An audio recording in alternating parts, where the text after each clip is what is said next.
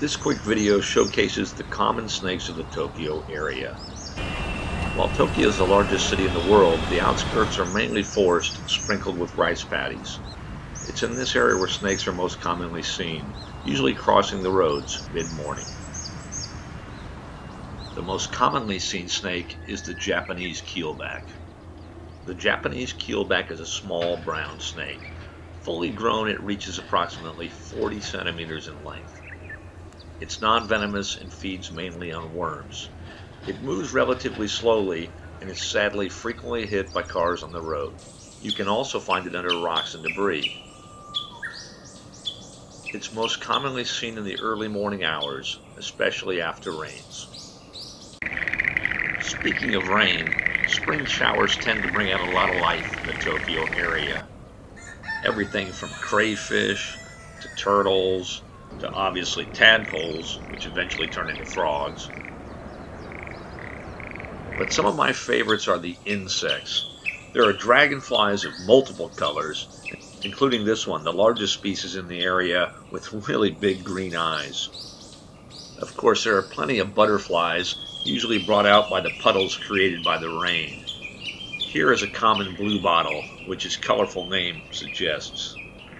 Alright, back to the snakes.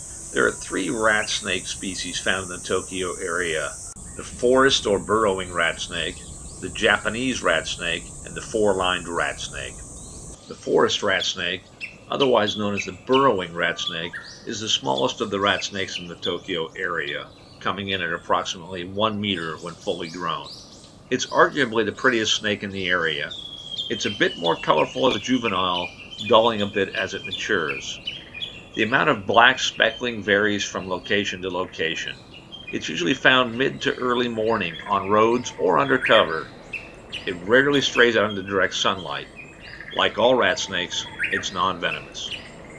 This is a four-lined rat snake.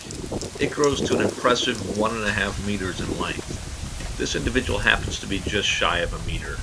You can easily see the 4 lines, hence the name. It's found throughout summer, crossing roads midday. It's non-venomous, but does have a decent set of teeth. That said, it's usually reluctant to bite. The last of the rat snakes is the Japanese rat snake. Aodaishu is the Japanese name, although I'm probably mispronouncing that. It comes in many color forms, from brown to yellow to green, and there's even a bluish phase. It grows to an impressive 2 meters in length, the largest snake in the Tokyo area. While non-venomous, it does have a decent set of teeth and can inflict a good bite. I've been bitten by this species a few times, including 1 bite to the face. These snakes are usually seen in the summer from mid-morning throughout the heat of the day. The next 2 snakes are the venomous snakes of the area, the tiger keelback and the Mamushi. I'll start with the tiger keelback, the least venomous of the 2. The tiger keelback is an olive greenish snake that grows to about 1 meter in length. Its coloration transitions to red and black checkers on the neck. While venomous, it's extremely reluctant to bite. While I wouldn't recommend this, you can see its gentle demeanor. Tiger keelbacks eat frogs and use the frog's toxins to secrete a poison on the back of the snake's neck. This snake truly is poisonous. When agitated, the snake will flare its neck, hoping the predator bites the neck where the poison is secreted. That said, this snake is quick to leave the scene, relying on escape rather than confrontation.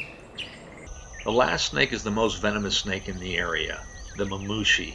It's a small brown snake growing to approximately 80 centimeters in length. That said, it's pretty thick for its length. Being a pit viper, it can sense heat.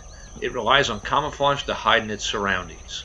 Occasionally it can be found crossing roads, and if encountered, it may coil on defense. It will strike out if it cannot escape. It can also be found under rocks. Its venom is extremely toxic and all bites should be taken seriously. Around 10 deaths in Japan occur each year due to this snake. While most never see the underside of this snake, its salt and pepper coloration is quite stunning.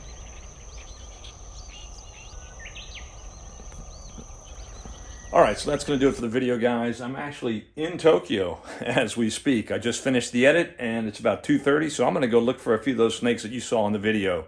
Thanks for watching, guys. As always, subscribe if you want to, and we'll see you.